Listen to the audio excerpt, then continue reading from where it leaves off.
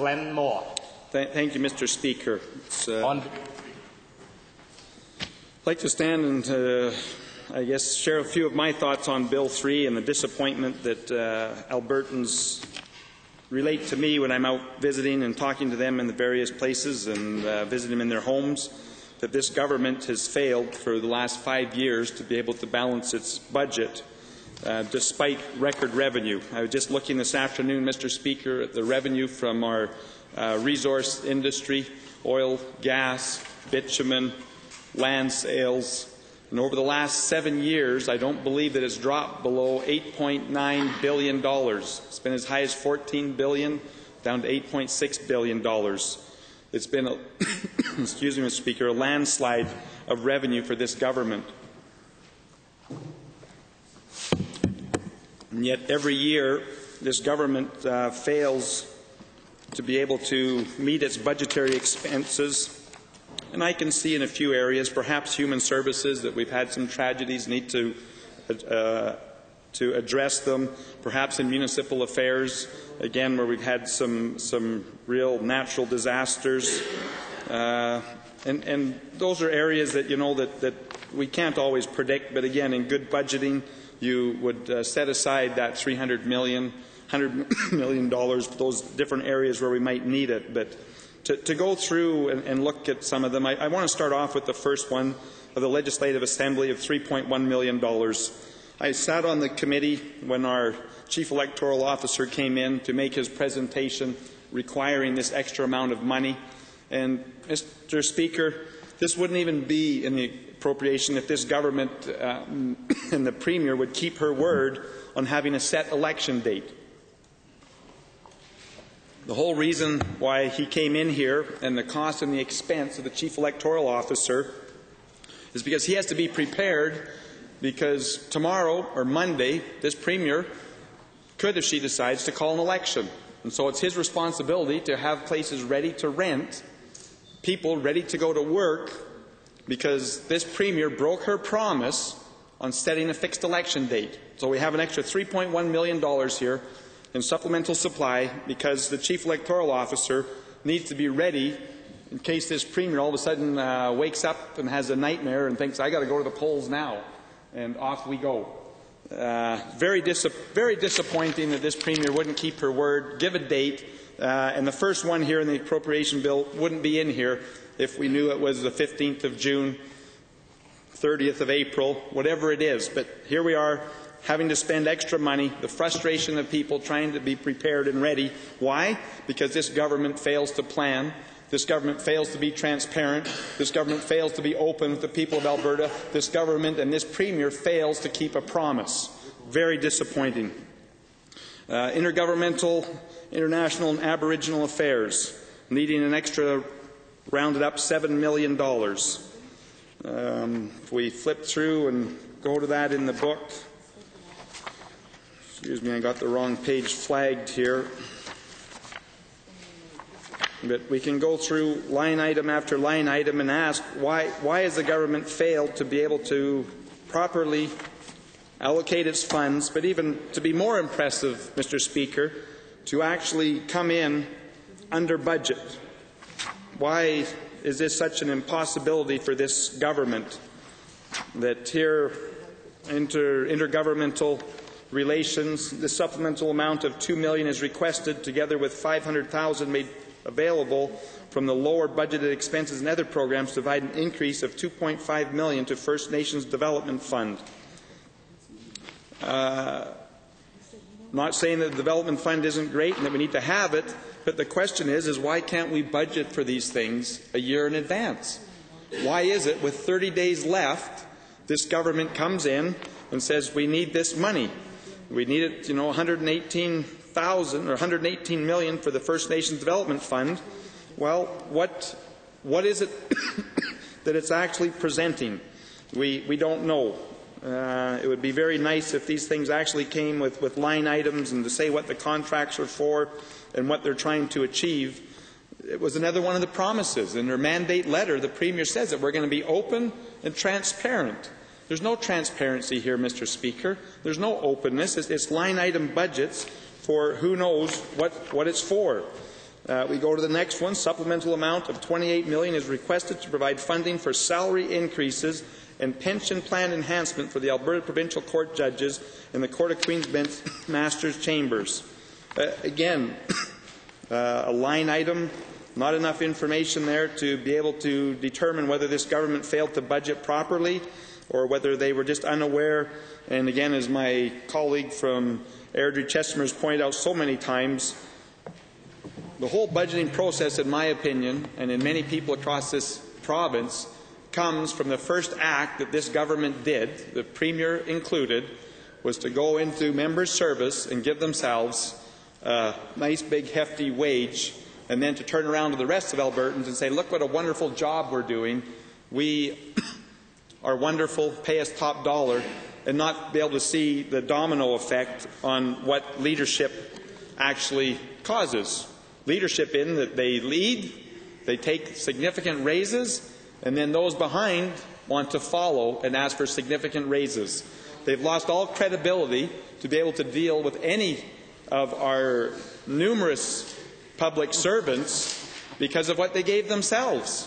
And in most Albertans' eyes, they weren't doing a very good job, Mr. Speaker. They're actually appalled at the jobs that they were doing in many cases, and very upset with the way they pushed forward and took those. Municipal affairs, looking for $17 million, I believe, is requested together with $523 million made available from lower than budgeted expenses and other programs to provide $18 million for the government-wide response to the wildfire in town of Slave Lake and surrounding communities.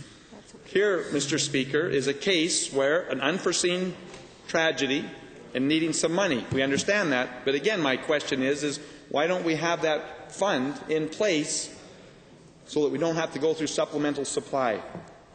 Budget for emergencies. But it's disappointing as we go through case by case. Seniors, supplemental estimate $10 million. The amount of $10 million is requested, together with another $1 million made available from lower than budgeted expenses in the Affordable Supportive Living Initiative program to provide $6 million for the cost related to higher caseload growth for financial assistance to assured income for the severely handicapped. There's been many speakers here that have talked about the need of putting them first. It's kind of interesting, like I say, that they got this huge wage increase themselves, but yet we've waited 4 years before we finally seen those on AISH and PDD receive that increase. 4 years they had to wait before they got a significant increase, where this government again put themselves first and said that we needed it. But why can't they plan and budget for these things?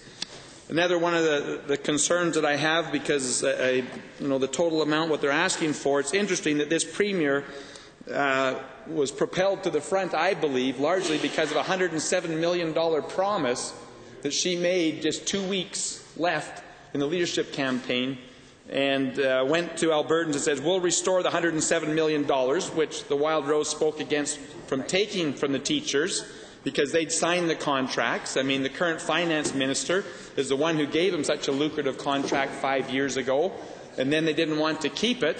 And again, we haven't even... Dave, what are you doing actually listening? I'm getting the House Leader over there, Mr. Speaker, chattering, saying that that isn't so. It absolutely is so. And she also promised that they would take that $107 million from in-year savings. If we had $107 million of in-year savings, why are we even coming to supplemental supply? It's interesting, too, to even go back to her Bill 1, results-based budgeting. This is the result of core budgeting. This is the result of the sky's the limit. We have record revenue, and yet we have a bigger problem. We have record spending, Mr. Speaker. They're unable to control it. They refuse to control it. And it's kind of interesting, even those that they believe in Keynesian economics over there on spending when times are tough, what they miss on the other half time, and it is, we want the government to be able to keep spending in times that are tough, but they spend even more when times are good. The only limit that they actually had, Mr. Speaker, and I often kind of chuckle at this, It's like giving a child $1,000 and saying you have a half hour to spend it, but you have to spend it in the dollar store. Well, it's not too far into the spending when the child realizes that, well, there's so many other things that I want. And they'd be happy to save and go over there, but no, these are the parameters that you're in. You got $1,000, spend it the next half hour here in the dollar store. And that's what this government does. It has revenue come in, says we've got to spend it, it's burning a hole in our pocket. We can't put it into savings if we can spend it. And we look at some of those record revenue years. Thank heavens there wasn't the capacity out there for them to spend any more, and they're actually forced to walk out of that dollar store and put some into our sustainability fund. And gratefully that is sustaining us at this point where we don't have an actual debt, but we just have cash deficits accumulating now to, I think, $15.8 billion over the last 5 years. But, Mr. Speaker, as we look through this, it's very disappointing that this government comes year after year with its supplemental supply, and rather than be one or two ministries where there's been some action that's happened that's unexpected and needing some extra funds, that we have to come through this.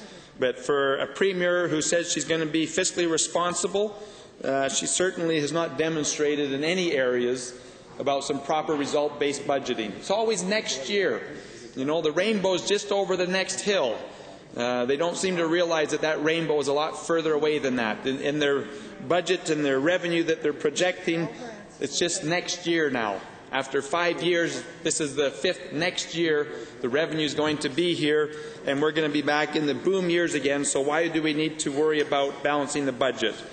It's interesting that we continue to repeat this day after day, year after year, of not being able to control our spending. And it's a poor example. It's a poor example to Albertans. It's a poor example to all of our public servants that work hard and create a better Alberta. But the lead is poor. The number one message that this government and this premier has sent out to all of the working people in Alberta is that raises are in order. We deserve them, and we'll restrain yours to a very limited amount. And they're unable to look at the domino effect of what a 2 or 3% raise has when it comes to the teachers, the nurses, the doctors, the policemen. David. No raise? The government House Leader says he's had no raise in 5 years. He doesn't remember his 30% raise, or maybe he was just so heavy at the trough he couldn't consume anymore if he wanted to. It's quite interesting, Mr. Speaker, that Bill 3, Appropriation Supplementary Act... Honourable Member, I hesitate to interrupt